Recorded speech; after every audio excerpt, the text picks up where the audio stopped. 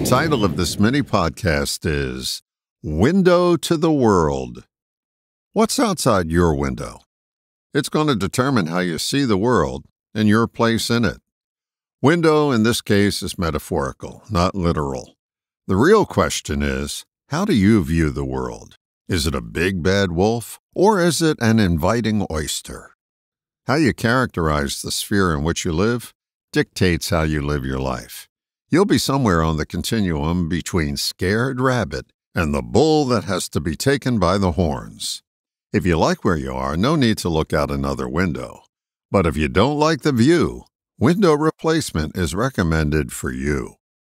You've been conditioned to see what you see on the other side of the glass, to the point that it's a rock-solid belief. Reminds me of a story from my childhood. When visiting my grandmother's house, you had to walk through the dining room to get to the kitchen. She lived in a very old house, and many of the fixtures were old as well. One day I spotted a giant spider underneath a hutch next to the electrical outlet on the wall. It froze me in my tracks. I wanted to get to the kitchen where she had an inviting piece of cake she had just baked waiting for me. So I took a deep breath, and then I ran as fast as I could through the dining room to the kitchen.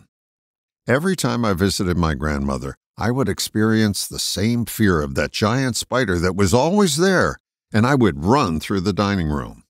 Until one day, I stopped and put more than a fearful glance under that hutch. I was determined to look at what was scaring the bejesus out of me. I discovered it wasn't a spider after all, but frayed black wiring that was attached to the plug that went into the outlet. I was seeing something that wasn't there until I wasn't. This is a reminder to review your beliefs from time to time, because beliefs determine our behavior. And if a behavior isn't serving you well, you would be well informed to bring to mind the words of Socrates, "The unexamined life is not worth living." More carefully examine what's outside your window.